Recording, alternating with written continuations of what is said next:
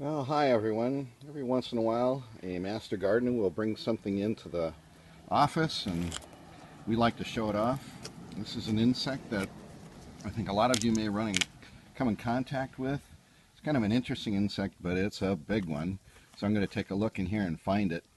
This is called a Prionus beetle, or a Prionus beetle grub. So the grub is the immature form of the beetle.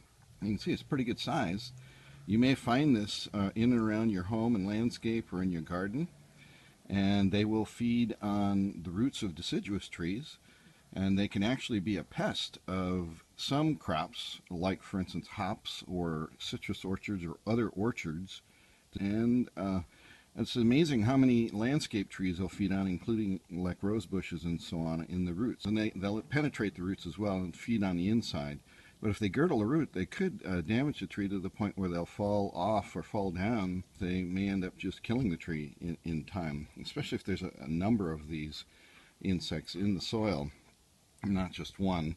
I'm going to lay it down here and see if it'll dig itself back in because it doesn't like the sun. So this is brought in by one of the master gardeners. It's called the Prionus beetle. It's probably Prionus californicus.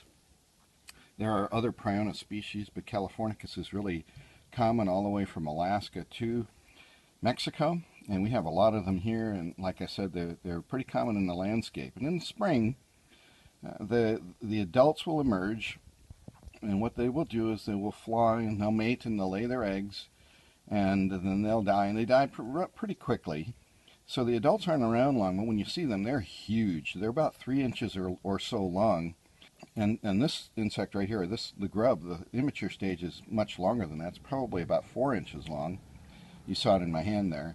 The beetle is very striking. It looks kind of like a cockroach, but it's really not. It has very strong jaws and very long antennae. That's why it's called a longhorn beetle. And so you only see them for a short period of time, but they're pretty big. Anyway, this is a common insect in Southern California, and I just thought I'd show it to you so you can understand a little bit about it. So take a look when you get a chance. Thanks.